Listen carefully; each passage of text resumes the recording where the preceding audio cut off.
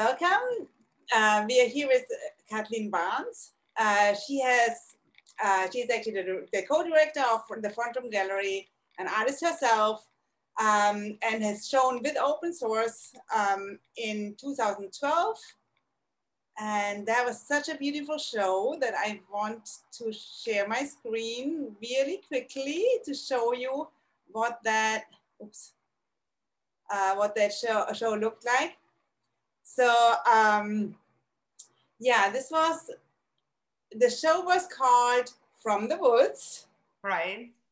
And the gallery is this small, if you have not been to open source, it's a 2-car garage. And there was, the woods was bound together and crammed, and it was a it was all materials that were collected from the Prospect Park, because the open source is really close to the public park there.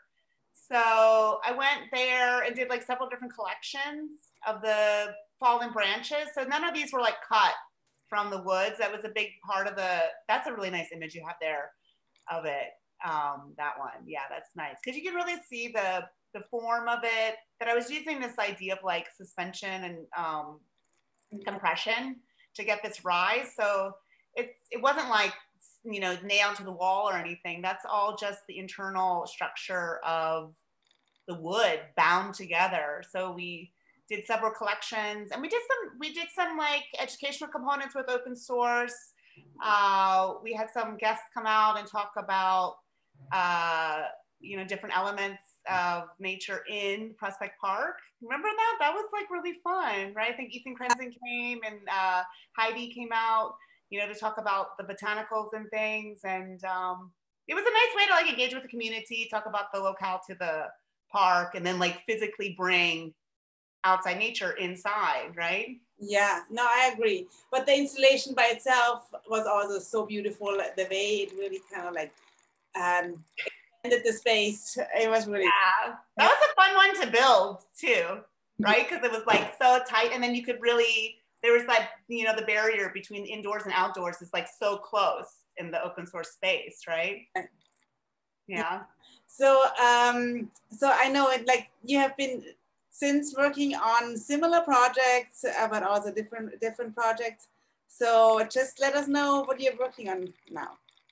Yeah, sure. I was thinking what I could show you guys, because I have the traveling landscapes that I could share the screen with, but also in addition to where's my folder here?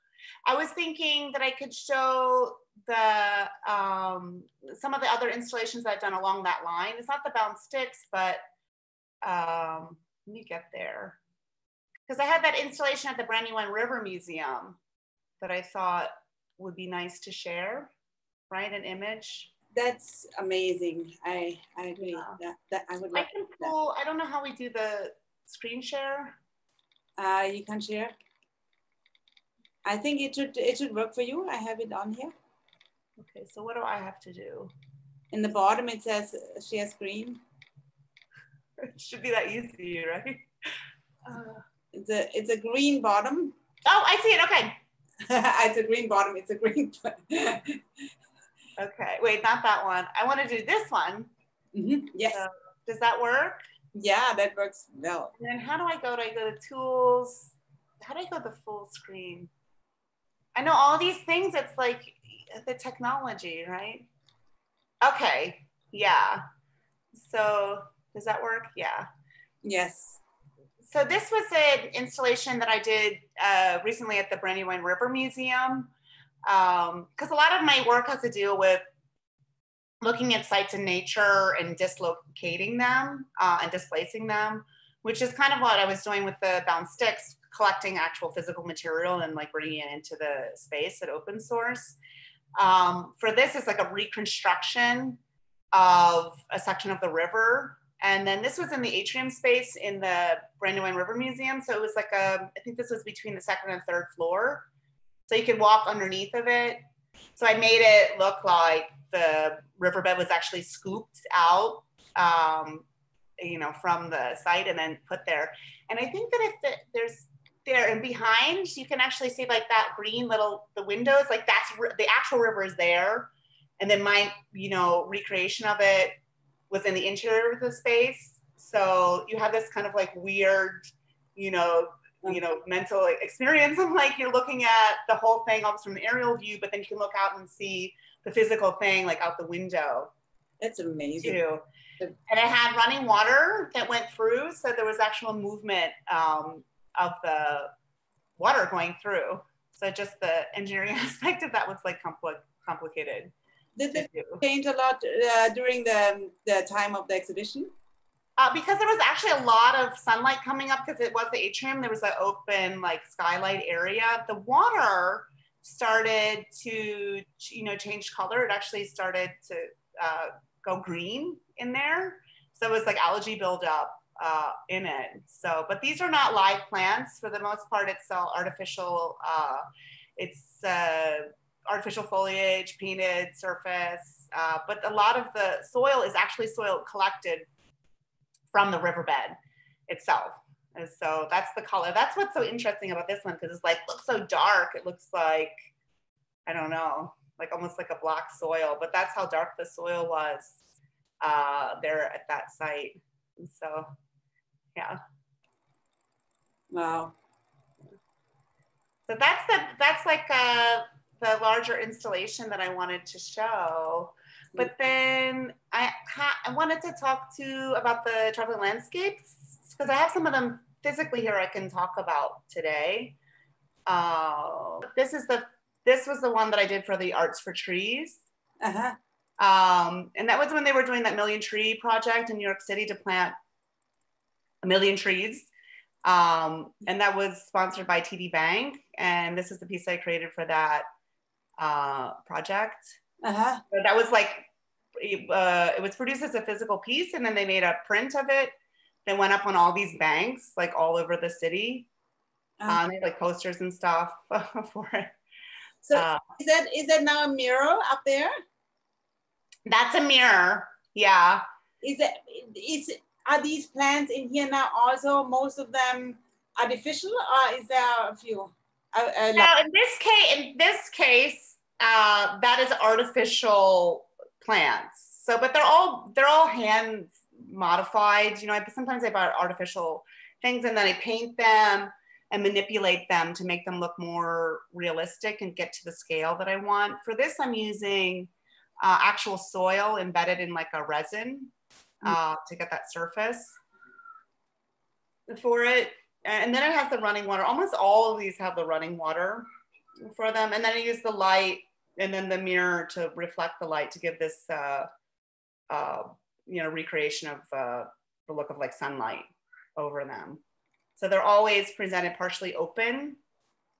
And then that directs like the angle of the light, which is with the like synthesized sunlight. Right. Them. And this one I use like a mealy coconut fiber to get that kind of like, loamy soil feel to it. And this is like a more mossy trunk.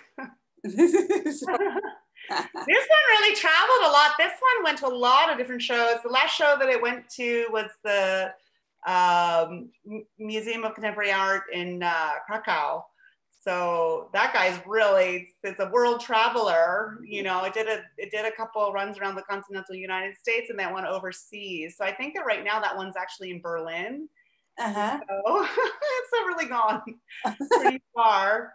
I call this one the Sunseeker because it has like all these travel stickers. There's like Jamaica on there, Mexico, and some other more like, in my mind, like kind of tropical locations. But then the landscape is less tropical. So it's kind of, So how does it travel? I mean, this is just a technical question, but do you take the water obviously out, most likely, right? Yes. And then, does anything come apart, or that it's really like that pieces like in there? I built them that they're fixed in place, so they actually can close completely up. So for the most part, the landscape doesn't overextend beyond the height of the interior of the case. Right. And yeah, so they can just be closed up. I mean, there's packaging and padding, of course, that goes in there to like stabilize it. So the landscape's not like rolling around inside. Right. And then there's an electric light component and a pump that needs to be wrapped separately. And then they're pretty easy to assemble and deassemble. You just, now it's really important, I realize, to use distilled water. So there's nothing growing Right. in the water, because for some of these, so this is all live plants and water. So in this case, it would be perfect to use spring water, because it has all these little organisms in it. But for the cases that have the artificial materials, I always use the distilled water, because then that's all, it's purified, nothing. It's like sometimes you want things to grow and sometimes you don't want things to grow in it. Yeah. It's good, good to know how it works, right? Exactly. Yeah. And I've been doing these now for, almost like 10 years. So there's a lot of engineering that's gone into them to kind of refine what it is that I'm creating and what I'm referencing for them. This is a canyon trunk. So those are all these like miniature trees that I hand sculpted in it with the concrete side, painted concrete inside. This is an earlier case, and this thing was like super duper heavy, because it's like basically cast concrete in there. And it took me like months and months and months and months to build all these little trees inside there. Wow. Yeah, that one was really quite the labor. I just really love that, you gotta be like curious in this whole, like the inside, the way that you are just, they're on, most of the time they actually sit on the floor, right? Yeah. And most of the time they're half closed. So you have to be kind of curious and like, to understand what's going on in there. And I think that's something that I'm also very interested about those. Yeah, the idea is like to invite investigation. Right. Right. Yeah. Right. So this is like a newer one. I have that one actually here sitting next to me. So the earlier cases were really, it's more about like actual travel cases that really show like actual wear, travel wear to them. And then the newer pieces, I'm looking at things that are more about like the preciousness of the landscape and nature. So the cases I'm looking for now are much more ornate. See, this is a little out of order, but these is that, I'll say something I'm working with, instead of getting people to bend down like too low or using a pedestal, that I'm using the closed cases to bring it up off of the floor for it. So that's cool. So that's great. It's a beautiful one. I love that. It's really right. That's when I was like really playing with the all these like really great patterns that they use for like these travel cases, like the artificial alligator skin, and that like blue marble color for that Samsonite case. Yeah. This was shown at the Bruce Museum in Connecticut. And then, so yeah, there was like a miniature show that this was in. Although it's not quite too miniature, really. But I guess that smaller one's miniaturization of nature. And then here's another stack. This was hard too. Now it's really hard to find these complete cases of matching sets. Can you see that on your screen? The green, yeah. Yes, I can see that. Yes, it's perfect. That's a beautiful piece too. I love it. Yeah. So are these landscapes also in here now? I know like you often mimic the landscape that you're familiar with or you grew up in or something, or like in the museum case, it was like the outside of it. But are these also landscapes that are like taken kind of almost down to scale from outside, or they're just more imaginative landscapes? It really depends on the piece, because some of them are very specific to locations. Like some of the pieces are from places that I visited, like that one long black case, like that was a specific location that I was recreating. And some of them are more like an amalgamation of different places that I've gone to and visited. So for the piece that I gave to the open source benefit, that drawing, because I do a lot of these drawings of sites from the forest or that, and that's to kind of help inform what the landscapes are going to look like inside of these cases. So I do a lot of these like visits and drawings to figure out the different conditions of what I want to create inside the cases. So it's, the answer for that is really like yes and no. Some of them are very specific and some of them are really more imaginary. Right. It's a response in some ways to the exterior of the case and what I imagine, you know, that person was that was traveling, and then what it, you know, what it means, you know. This is a newer piece that's, you know, that there's this idea of like the faux, you know, like the fake, and then like revealing some of the components of the illusion for it. So this one I kind of like because it is like fantasy, you know, fantasy, and it's like obviously fantasy. You're not going to be fooled that that's like a lot, you know, that's really alive, but you can still get the idea that it's an indication of like growth in there, right? Yes, and the whole case is also so amazing. Yeah, that red stripe and like the gold inside, that gold, I love. It's like super reflective. I know, it's amazing. It's such a cool piece. Yeah. Yeah. Okay. So yes. Yeah, so these are like these larger installations that I've been doing too. This was at Volta, where it was almost the idea of luggage holds and like what people bring with them, what they consider to be their precious cargo, and almost like an inspectors come through and like opened up the cases to see what, you know, what things were inside there. So for this, I invited the visitors to like walk around the full installation and kind of peek in to the cases, and then it's left up to the imagination as to what was in the closed cases there. Yeah. Yeah, this is also very cool. Oh my God, I have never seen. So these are some of the ideas I'm kind of playing with more recently. So it's a little bit of a step away from those traveling landscapes like that. This one's called Assembly. So the more unusual cases and just kind of playing with the idea of tree planting and like the parent tree and those kind of things, like how does the forest grow? And just, you know, like how do different varieties of trees get to their location, you know, because a lot of travelers would bring their seeds and things, you know, back in the early days, maybe intentionally or unintentionally. And that's what we're looking at today. And a lot of the, you know, forests in the United States, it's from these like migrant, you know, trees and plants that were brought over.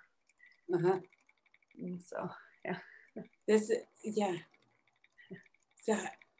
And then, so yeah, again, you know, playing with the, you know, the physical qualities of the cases. So this one, the idea of like a cave-like structure, this is called spelunker, you know. So I don't know if you can see so well in this photograph, but like there's the stalactites and stalagmites underneath and like this like watery kind of goo underneath to mimic the growth of those. And then it has the, you know, the foliage on the top of the soil. This is amazing. I love this one. It's such a weird case too. Like, you know, some of the stuff is just like fun to think about. It's what like, on earth, like, what they carry in there? I mean, there's so much hyper realism, but then also, you know, like it's very, some of it seems really so fantasy, right? So yeah, it's really fun and great, and also super interesting, these where do you find also these cases? They are just so cool. I'm really lucky because now that people know that I'm doing this, like they'll send me the cases, you know, and this is actually given to me by one of my family friends, Paul Rogerson, who is down in Baltimore, and he's always on the lookout, and he's like, ooh, I've got this really, really good one for you. So yeah, this one is always the fun. And then it's a challenge to see what the next, step is for it, how I can transform it into the sculpture. All right. Yeah. So yeah, so that's what, here I can stop this share. So I wanted to ask one more question about that other one, about that, that looks a little bit also like a spaceship. Oh, this one? Yeah. Wait, now I missed this. I mean, you don't even have to go back to it. Okay. Yeah. Oh, wait, I have it here, Monika. 1 moment. I think it explains it all. I have it here. This one? See, that's what I wanted to ask you, how big is that one? And now I know, because it's a lot smaller than I thought it is. Yeah, this is such a strange case, right? Oh my, look at that. How I love to see that actually in that, this is one that I couldn't resist this case. And I was sitting, for me thinking about it for a really long time to think about, okay, well, what is the right kind of statement about it? Because I also just love these antique cases, really. And this one, I don't even know what the original use was. Right. I think it must have been some sort of display case, but then in the context of what I'm doing sculpturally, what it would mean, what it means to me and what I could do as far as like transforming it. Like that was the big challenge for it. Yeah. Yeah. Mm-hmm. I also like how you installed the light on top there. Right?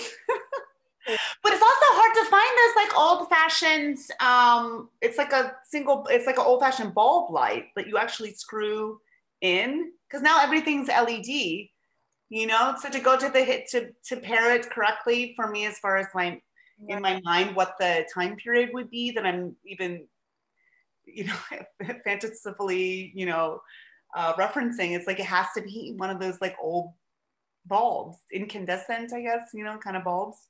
But these like details are so cool about your work, I think, because like your drawings, they're so detailed, but your sculptural work is also kind of like similarly oriented, right? Like, yeah. Like so perfectly recreated or created, right? For this specific space that you create there. That's really, really cool. So, and I see another one to the left of you. Oh yeah, I wanted to show this one in person because it really has some cool movement to it. So this is the one that I'm working on right now. And so the thing is, for me, it's like really personal because it's like it's called like, these are caboodle cases. This case is a caboodle. And if you grew up in like the 90s, like the caboodle was the thing that you had to put all of your glitter makeup and all your stuff in it, because it has like all these really cool trays in it. And that's what I was really excited about. So for this one, let me see if I can open it in a way that everybody can see. Is that good? No, maybe like here. Back like this, you can see it, open it. I'm like down there, yeah. And so when you open it, it has like all the trays, and then I've transformed all of the little trays and put these different landscapes inside there for it. And this one for me, I really feel like it's talking now, again, about like isolation. We're doing like we're doing right now, like all these Zoom meetings and stuff, that we're all in our different places, we're all in a different position, but like then we're like, we are kind of all together. It feels like, like that, it is for me like kind of a real illustration of like what's happening, in the world, where, especially with the environment, the things that you do, like you affect everybody around you. So we are kind of all in it together, and we share space. And even though we sometimes feel like we have our own space, it is, you know, all together, right? Right. Yeah, no, and then nature is the thing that actually really, I think, needs to be the topic right now, the main topic in general, because that is exactly the common thread we have all throughout the world, right? Like that's not something that's particular to the US or the Middle East or whatever. It's like something that we all have to treasure. Exactly. Yeah, it's a global concern. Exactly. Yeah. So that's a big part of my work. It's, you know, protecting and, you know, what is our role as far as, you know, earth dwellers, you know, it's to be respectful and to make sure that we're leaving it in a hopefully even better condition than we've received it. Right. Yeah, no, I couldn't agree with you more. And I love that work here. And I think it's just so, so beautiful. So how it's still so, you know, it really talks about this global problem that we are living in, but also it brings out the individual. Right. Yeah. Cases, and that's everybody has their own, you know, everybody has their own connection to nature, whether they're even quite aware of it or not, you know. So if we're a little bit more aware of what our role is, you know, that is really helpful to, you know, think about the impact that you make, whether it's positive or a negative impact. And I hope that people receive these as like a positive look at, you know, what we can do to protect the environment and nature. Yeah. Yeah, no, I agree, and I hope you can show it. I hope they can travel the world and many different places. Yeah, it's fun to see them, you know, really go, you know, like where they go. It was in this show that was called The Baggage Claims, and like that was the traveling exhibition that was all about luggage, and like that went on a lot of different museums. So it was fun to see the pieces set up in the new locations like that.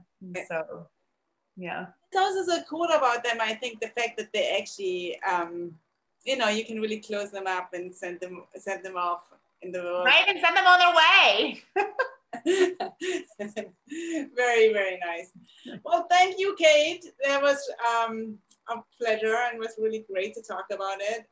Yeah, thanks so much. I really appreciate everything that open source is doing. I mean, you guys are really hardworking, and it's nice to be a part of that community that you've really built to support the artists and the, you know, everybody to get a better understanding, you know, of what our role is, you know, in the community with the art.